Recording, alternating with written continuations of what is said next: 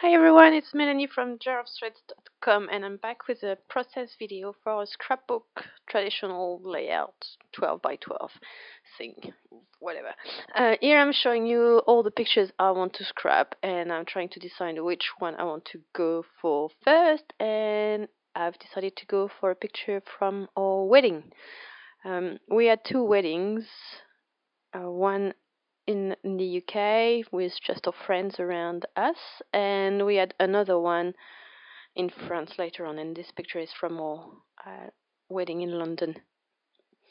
So I'm starting by cutting down a piece of watercolor paper. It's A3 watercolor paper, so it's 11 inches and 3/4 wide by 16 or something like that.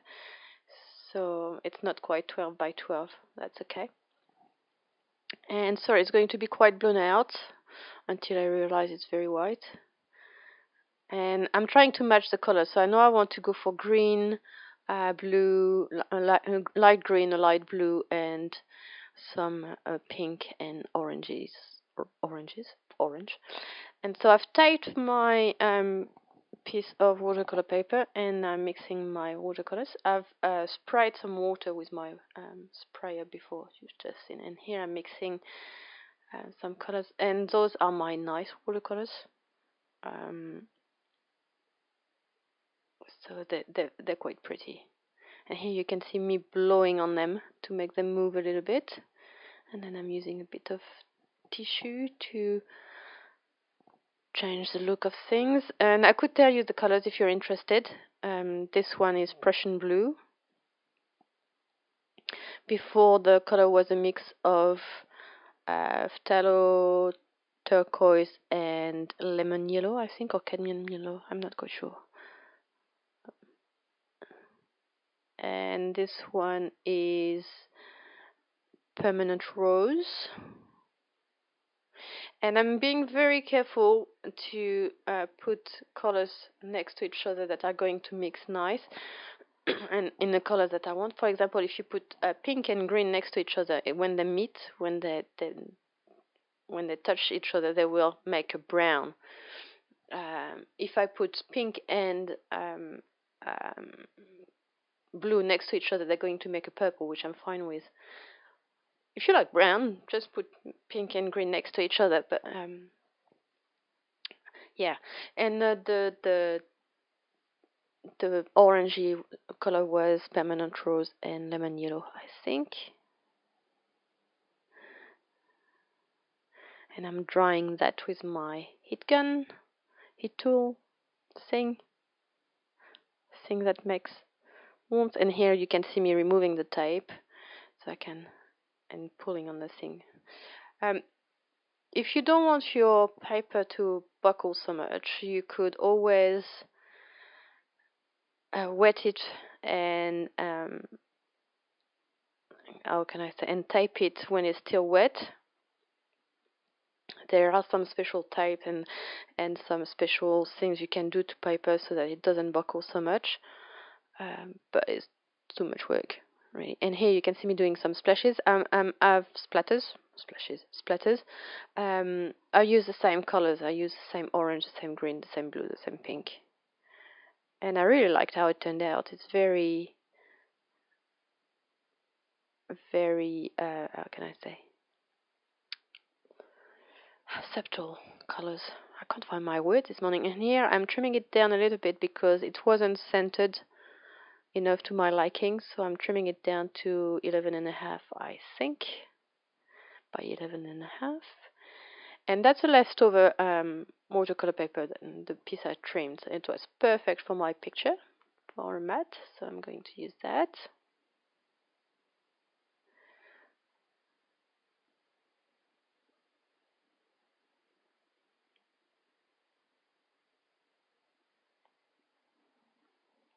And I should really be saying something. I could talk about my wedding or about the story about my dress. I bought this dress the day before we got married because it was not the proper wedding. It was just a civil, like civil wedding. If you marry in France, you need to have a civil wedding before you can marry in a church. And we were going to have a church wedding in France, but we had to get married first in front of a registry. I hope that makes sense. So yeah, this one didn't really count, so I didn't have a dress, and then all my dresses and nice stuff was black. So the day before the wedding, I went out and bought a white dress for like £50 or something like that. Anyway, I'm going through all my papers, and that is all my papers. So I don't have much paper at all. And nothing really that I like a lot. It's just stuff that I bought on special, and days that you're not feeling too good about yourself, and you buy something, and then you're like, why did I buy that again? So yeah, I'm going through all my papers, and I've set aside a few that I think might work, and I really want to use these roses. Those are scraps. I have no idea where they're from, which collection. I bought them when I made an album for my mum, and so I have no idea. It's been like too long. And here I'm going to cut some out because I want to use as much as I can of the paper, and I want to do some layers behind my picture, like that. And I like cutting the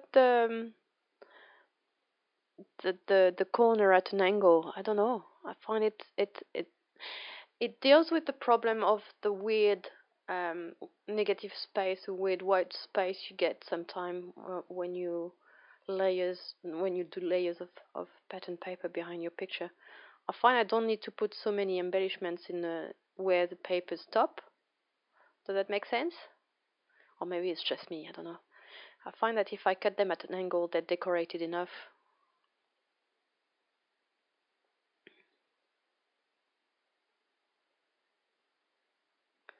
So I'm doing that again. And in some way it's fairly similar to my previous layout, which I'm fine with. That's a style that I'm really enjoying at the moment.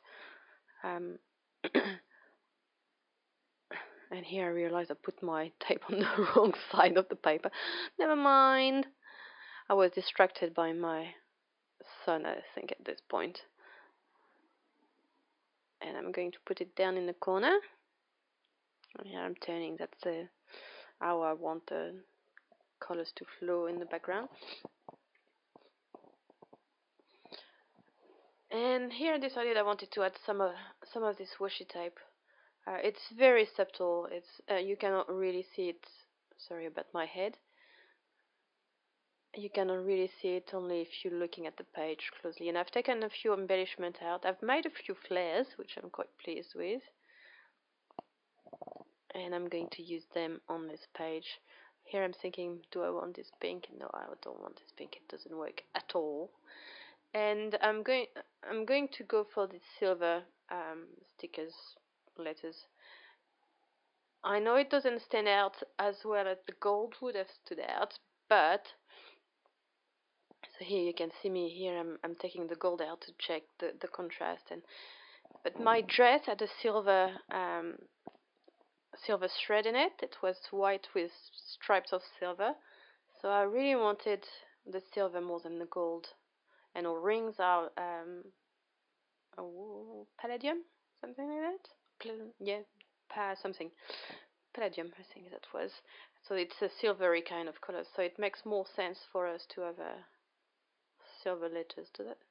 Maybe it's just my weird brain. And for the title, I was trying to decide what I wanted for, because that's the day after what I've shown what was on before. Anyway, and I decided to go with "Say I Do," which is like the ABBA song. I know I've got some weird musical references, and I'm brand new at using flairs, so I'm never quite I'm not quite sure where to put them. This one I think I'm going to put at the top, yeah, with the smile or beautiful smile thing. I think that was a Kaisercraft collectables that I bought ages ago, and I can never use them because the colors never quite match whatever I'm using. And yeah, some heart that I've cut out with my uh, paper smooches um, dye that I showed you in my whole 2 or 3 videos ago, something like that. And I'm going to go with those epoxy glitter stickers dots thing. They match. They're the same collection as Say I Do, so they match fairly well. They're a bit more golden than the letters, but I'm fine with that. And here I'm trying to decide. I tried the pink Hero Arts. I can't remember what name it is exactly, but it was too pink. I'm going to try it on the side and decide that it's not gonna work. It's not the right pink. Even on second generation stamp, it's not working. Sorry, it's a bit blown out. And so I go for Color Theory from Studio Calico in lime, I think it's called, and I go for a second generation, second and third, and it's just fine. It matches the flowers at the top. And here I wanted to put it in my frame that I bought from big box store, and one of my problem is it's not quite 12 by 12. It says 12 by 12, but it's not. When I put it on my paper, it's actually like 11 and 3/4.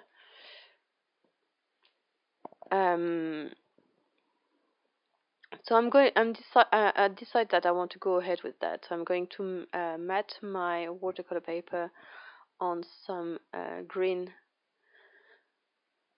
limeish kind of green cardstock. And I'm going to center that. And for once, I managed to center my cardstock quite well. Usually it's off kilter. And yeah, and now it's when the iPad fell off its stand and broke the frame. So that's the day after. I tried to glue it and repair it, but and the frame is rubbish anyway. It's not working out for me. So I decided to take it out, throw the frame out, and mat this green thing on another piece of paper, on another 12 by 12 piece of paper. And you're gonna see me. I've went out and bought some pink cardstock because I didn't have any, so I've got a few. And here you see me. I hesitated between the two. I'm showing you there, and I decided to go for the more orangey one. It's not as orange as the video is showing it. It's quite close to the colors I've got on my layout, and because there's very little, like there's 1/8 of an inch on all sides, I decide to just lining with the bottom right corner to line it with the bottom right corner. And here I'm showing you a little bit of a close-up. So yeah, I'm really happy with how it turned out. I really love the background. Maybe a bit too many splatters, but I'm fine with it. No, I'm really happy. It's one of those few layouts that I'm pleased with. So yeah, I hope you enjoyed it, and I'll talk to you soon. Bye bye.